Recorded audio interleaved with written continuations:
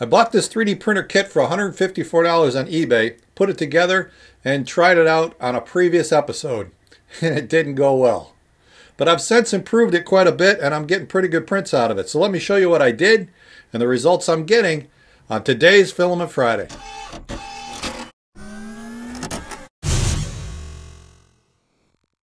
Filament Friday is brought to you every week by the generous donations of my Patreon supporters.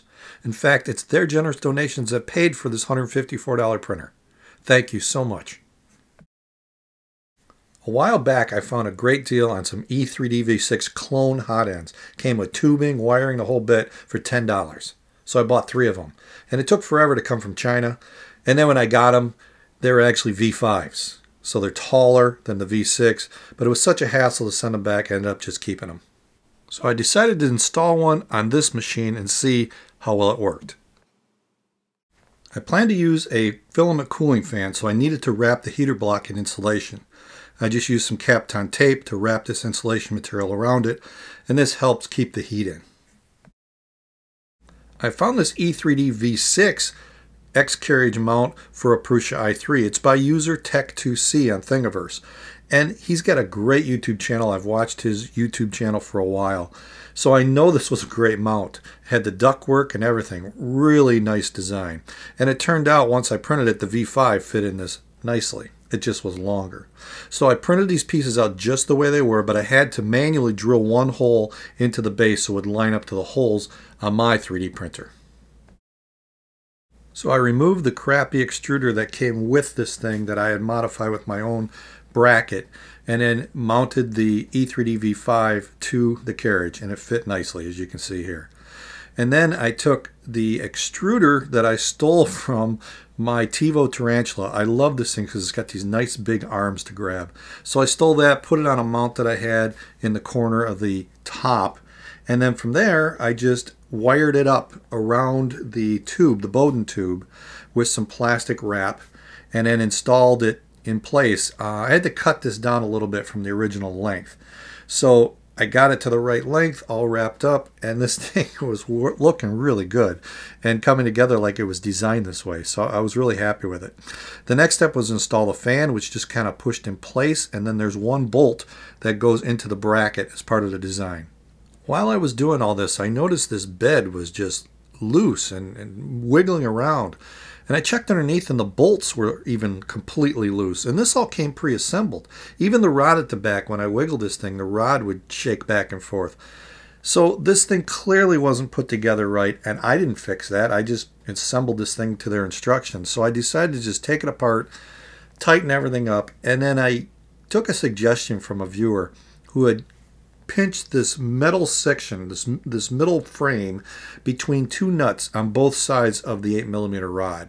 And that really didn't take much. I just ran some 8mm nuts down and then tightened it on both sides. That really stiffened things up. And then I put everything back together, tightened every screw on the bed and everywhere else. And once I got that all together, this frame seemed a lot stiffer. Now, these wood pieces were actually slightly warped, but when I tightened these nuts tight against each other, it took some of the warp out, and it also forced the rods to be tight in place. So by doing both ends, the rods essentially tightened up, and that seemed to help quite a bit. So I had to reassemble everything, including the belt, and that was easy, just a few pieces in place. And then I realized there was a couple little tiny nuts I need to tighten in between, and when I was done, this thing was solid. There was no wiggle at all. So the next step was to print the duct, and I actually printed it on this machine without a fan.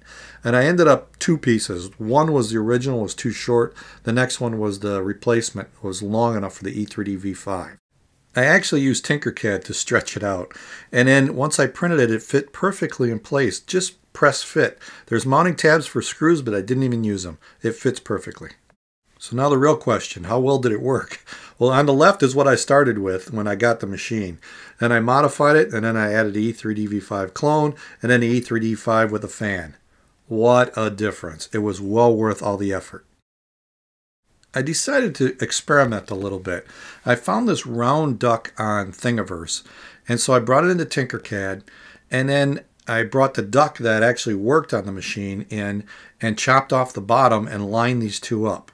It seemed like a perfect fit. And once I had it in place, it was looking really good. When I looked down the chamber, it was lined up like these two were designed to go together.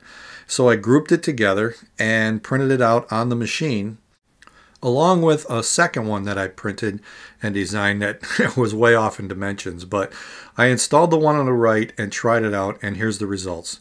Here's a benchy with no fan, benchy with the round duct, and then benchy with the straight duct. And clearly the straight duct was a lot better print. So I was happy with that. So here's the final benchy up close with the straight duct, the E3DV5. This is the best print I've gotten onto this machine. It's certainly not perfect. There's Z-banding going on, so that's the next thing I got to attack. But I've come a long way from where this thing started. And I still haven't spent more than 200 bucks.